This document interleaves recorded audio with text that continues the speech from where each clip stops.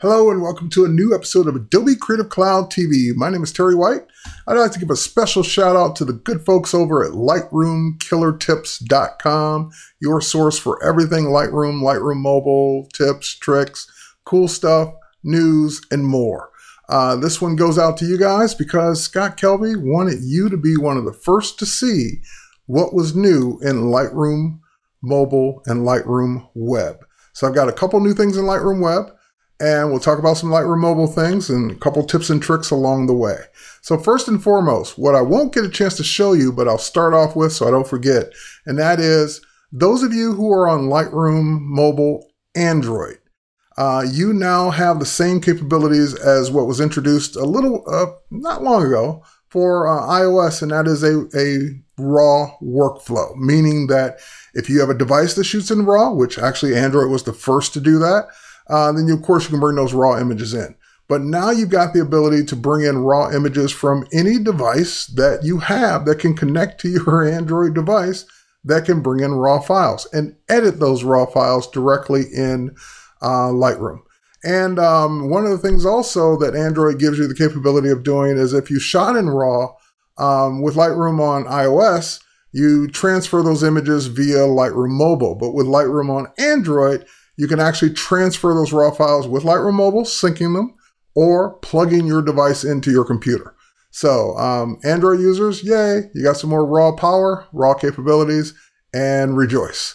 All right, now for everyone else, let's talk about Lightroom Web first, and then we'll do a couple tips and tricks for Lightroom Mobile on iOS and Android and anyone that's using it on a mobile device. So first and foremost, and this has been a popular request, let's get to it. This particular one has to do with if you're looking at Lightroom on the web. And for those of you that don't know about Lightroom on the web, it is simply by going to lightroom.adobe.com, signing in with your Adobe ID, you'll see all your collections and all your photos that you have previously synced with Lightroom from the desktop. So with Lightroom Mobile. So you can go in and you can add collections, you can add photos, you can do it all on the web. You can even edit your photos on the web. You can share collections, you can get feedback, this is like the web version of Lightroom. Of course, it doesn't have all the capabilities, but it has a lot of capabilities and some secret ones, or hidden ones, I should say, that a lot of people may not know about. Let's start with one of the new ones. I've got an image here. It looks like they're the same, because they are. But this one's a JPEG and this one's a RAW file. And in either case now, when I click on it, that'll bring up the image so I can view it larger.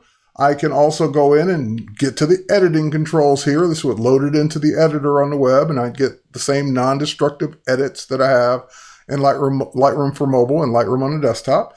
But you'll notice down here at the bottom on the download option, there's a new choice. Before, you would have downloaded no matter what, the Smart Preview size JPEG. But now you also have the option of downloading the original sized file. So in this case, this is a 15 megabyte DNG RAW file that came from my iPhone using the Lightroom for mobile on iOS to capture this in RAW. So I can download that at any time. So if the RAW file or bigger version exists in Lightroom Mobile, you will now be able to download it directly from the web browser on any computer that you're signed into. So that's a big advantage for people that have wanted this and been asking for this for months and months and months. So let's scroll down. I'm going to go to another collection here. We're going to show off one of my favorite features. I've got I've got a collection here called Recent Work. And in this recent work, I've got photos of portraits, I've got photos of travel, some Iceland pictures here, some studio shots. And let's say that I want to just share a few of these with a friend or a few of these with a client, and I want to share the whole collection. Now, I can share the whole collection, and that's not new. That was there pretty much from day one once we introduced Lightroom for the web. So if I click share here, this will give me a custom link that I can send to anyone, and that link will stay live to these photos. So if I add more photos to this collection, when they refresh that link, they will see more photos. If I take some photos out of this collection, those photos will disappear from that link. So this would literally be sharing it at a collection level. Anything you do in that collection, edit, add, or remove, will be reflected to whoever you give the URL out to. That's a great way to do it, and I've been doing it that way for a long time. But here's a new way to think about it. You can now select individual photos. So let's say that I want to select this one, this one, this one, and you could even shift click and select multiple ones. And I want to select, for whatever reason, this one. All right, so now I've selected a bunch of photos, and you notice that you have the ability to click share on individual photos you've selected. So when I do this share, I get the first option, which is Lightroom Web Gallery. In other words, give me a link to just those photos. So I'll do that, and I can call this project whatever I want. Sample, or we'll call it a sample of my work. And I can pick a cover for this. So I'll pick a nice Iceland cover for that. And now I get some options. I can say whether or not they can download the photos, show the metadata for the photos, or show the location for the photos. Since some of these have GPS location, I don't mind doing that. And none of these are shot in a private location where the GPS is private. I can even choose slideshow options for this. So once I'm done, I click save, and then I'm taken to a slightly different environment. I get something that's brand new. First of all, I get the link. So that's the most important thing, is that I get the custom link just for these photos to copy to the clipboard and be able to send to anyone any way I want. I can even post it to Facebook, Twitter, or Google+. I can play it so that the person will get the play icon as well. Now you'll notice that the cover photo's there, sample of my work, but there's some new options. Add text. We've never been able to do that before from the web sharing capabilities. Not only can I add text, like just clicking add text, I can say a sample from some of my favorite shots. I shoot mostly portraits and travel. Okay. Not only can I do that, but here's another one of those hidden benefits. If you hover between photos, look how they open up for you. So I can hover and I can say that, you know, these, even though this one's Iceland too, but let's say I want to start here, and I can click the plus sign and add a section. So now you can divide your photos up into multiple sections where it makes sense for you to do that. So I've got the first section with 2 photos, the second section with 6 photos, the last section with 1 photo. And now you can even add text in between. So I can say, for example, here, Iceland adventure, my recent trip to Iceland, and blah, blah, blah, blah, blah. You get the idea.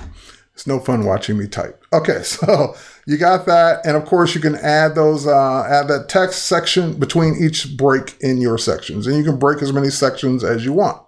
Now, when the person gets this URL, they get something custom for either the photos and what you're trying to explain, or for them.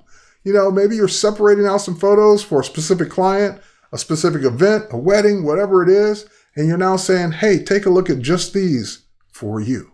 And here's some text explaining everything, or what happened, or what's going on. And of course, you can even edit the cover and change that to a different cover and edit your settings. So for example, maybe I want to use this one instead, and we'll say done. And then that becomes the new cover image. So very cool to be able to do that in Lightroom on the web. Okay, one more. Let's say I go back to my recent work. So I'm going to, now there's 2 icons here, one for what you've shared on the web, and the other one takes you back to your collections. So if I go back to recent work, and I now say, hey, I kind of like all of these. I want to start with this one. Oops, not edit it. I want to check it. There we go. I want to start with that one, hold the shift key down, and go all the way down to the last one, and I'll select all the ones in between. Now I want to share all of these. You can share up to 50 images directly to your Adobe portfolio. What? You don't have an Adobe portfolio? Well, you could have an Adobe portfolio if you go to myportfolio.com. If you're a Creative Cloud member, you already have access to your own custom responsive web portfolio. So I've got mine set up at myportfolio.com already. I'm just going to go ahead and say, add this to my portfolio as a new project. The new project is going to be called Recent Work, or I could call it Recent Work Portfolio. And I can give it a cover image, whatever cover image I want to use. Actually, I think I will stick to the model one on this one. I can add it to my Behance if I want. And I can choose whether or not it contains adult content, which it does not. So I'll hit continue.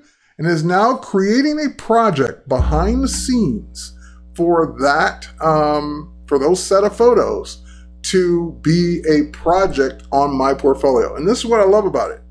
One cloud technology, Lightroom for mobile and Lightroom Web, talking to another cloud technology, Adobe Portfolio or myportfolio.com, without me having to do anything in between. I don't have to download anything. I don't have to upload anything. I don't have to export out JPEGs. I don't have to do any of that. A lot of those images were PSDs and or RAW files, and it's taking care of all of that stuff behind the scenes and making that project for me while I wait or go off and do other things. So while we're waiting, let's go off and do some other things. Let's head over to,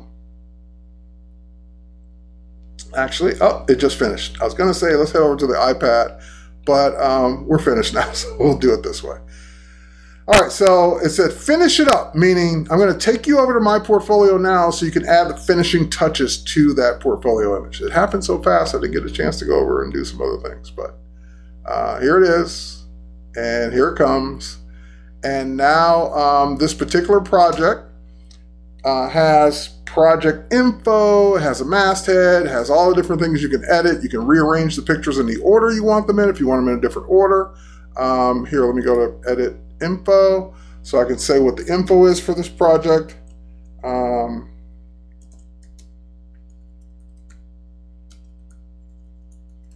My most recent photos. All right, so I can say done, or add a period to that, then say done, and that will add that at the top there. And if I'm happy with it, I can now say go, update my portfolio. So sending from Lightroom Mobile, or Lightroom Web, I should say, Lightroom on the web, Lightroom for web, directly over to my portfolio. And now that's it. I can now view my portfolio and see it. Now, you always had the ability, by the way, in myportfolio.com to pull in images to create a new project from Lightroom Mobile. But now you've got the ability to go both ways, to send it from Lightroom on the web or go directly to myportfolio.com and bring it in. So if you wanted to check out this work, it's terrywhite.myportfolio.com, and that will show you the portfolio I've created on my portfolio. And like I said, this is a responsive design, and you can, of course, create your own. You can also have your own domain. You don't have to live with myportfolio.com. I can grab the edge of my browser window, that'd be nice. There we go. And we'll make that, we'll just pull that in and show the responsiveness of it. So beautiful designs, templates, and everything to choose from, totally customizable, and build your portfolio today. Okay, so let's get back to those tips I was about to show you before the thing finished so quickly. All right, I'm gonna pull up my iPad here, and I'm gonna show you a couple of, maybe 2 or 3 of my favorite Lightroom Mobile hidden gems, tips and tricks. So first and foremost, I'm looking at a collection. This is my World Traveler collection, and of course I'm seeing the thumbnails, and by the way, this is what collections look like. So I'm gonna go to my World Traveler one, and I'm looking at these, and I like it clean like this, just show me the photos. But sometimes you need to see the information. So using 2 fingers, just tap on any one photo. 2-finger tap gives you your date, time, size, and file name. Tap again, gives you your camera info. So f5.6, 1/250th of a second, ISO 200, or your pick flags and your ratings. comments and likes from like Lightroom Mobile and Lightroom on the web, which I don't have any on this one. And last but not least, turning it off. So just 2-finger taps cycles through all of those different options. All right, next one, and this one is one of my favorites actually. We'll have to show it on an individual photo. Let's say I go to this photo of the Eiffel Tower here. Now, you probably know at this point that whether you're on iOS, Android, or iPad in this case, which is iOS as well, you can toggle between 2 modes. You can toggle between the editing, which I'm in right now, so show me the film strip, show me cropping, presets, edit, local adjustments at the bottom there. If I swipe to the right, then that takes me to my flagging and activity and comments, things to rate photos. So I can go back and forth between those two. But if I'm in this mode, and I don't want to always have to tap on the right buttons, you've got the ability to do it in the actual image itself. And normally it's on one or the other. It's either on flagging or star rating. If you take one finger and hold it down on the photo, then you can choose between speed flagging, speed rating, and my favorite option, which is hidden, speed review combined. So normally it's on one of these two, but I'm changing it to speed review combined. What does that do? That it virtually divides your photo in half, left and right. On the left side, you've now got the ability to swipe up and down to choose a flag. Pick flag, no flag, reject. I'll say no flag. And of course, if you just move over to the right side of the photo, just divide your photo mentally in half. On the right side of your photo, you can swipe up and down to choose your star ratings. So if I wanted that to be a 4-star or 5-star photo, just swipe up. And of course, once you're done with your rating, just swipe left or right to go to the next or previous photo and do the same thing. Left or right, pick flag, rating, pick flag, rating, reject, rating, whatever it is. So I love that ability. Next one and last one. On a mobile device like an iPhone, an iPad, an Android, whatever it is, oftentimes you'll want to hand the device to someone so they can look at the photo, so they can navigate, they can do everything. But of course, they tap on a photo, you don't want them seeing all this, you don't want them accidentally rating, you definitely don't want them accidentally editing your photo, so you kind of cringe when it comes time to give them the actual device. Well, you'll notice in the upper right-hand corner, there's a 3-dot menu. And when I tap that menu, at the very bottom of that menu is the word present. When I tap present, what that will do is it will turn on a mode for this collection until I tap the X in the upper left corner that I'm in presentation mode, meaning turn off all the editing and rating and metadata and all that stuff. I don't want to see histograms, I don't want to see anything. Just show me the photos. So now you can hand the person the device once you put it in this mode. All they can do is swipe left to right. They can pinch and zoom, but they can't make any changes to your metadata or your photos. They can't do anything other than just look at them.